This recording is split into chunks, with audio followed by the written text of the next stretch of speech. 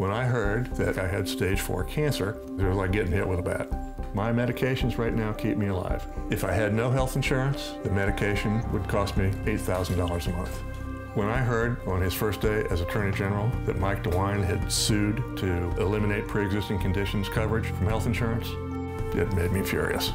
Mike DeWine is with the insurance companies, always been with the insurance companies. Richard Corday has a track record of standing up for people, and that's what we need.